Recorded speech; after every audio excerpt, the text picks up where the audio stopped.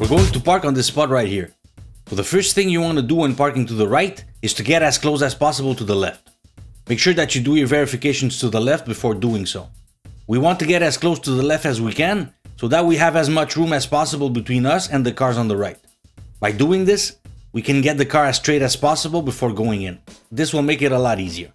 If we don't do this, it'll get a lot harder to enter the parking spot because we won't have enough room to straighten the car.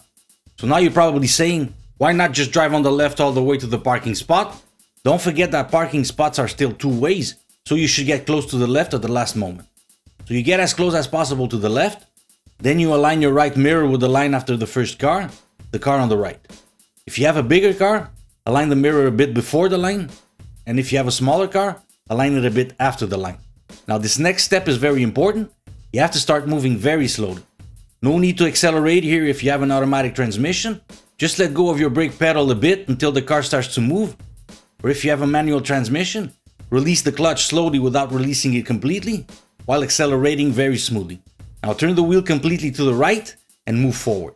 Make sure you have enough room from the car on the left, and if you do, keep moving until you're almost straight. Then turn the wheel to the left as much as needed to straighten the car, and keep going until you fit completely. If you have a longer car, or the alley between the two rows of parked cars is narrower, you might be too close to the car on the left. In that case, put in reverse, turn the steering wheel completely to the left and back up as much as you can, put in drive or first gear, and again, while moving very slowly, turn the steering wheel to the right as much as needed to straighten the car. Then when the car is almost straight, turn the wheel to the left to straighten the wheels and keep going until you fit complete.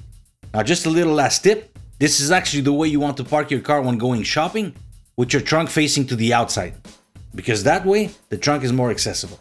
You don't want to go between the cars with your bags or boxes. I hope you liked this video.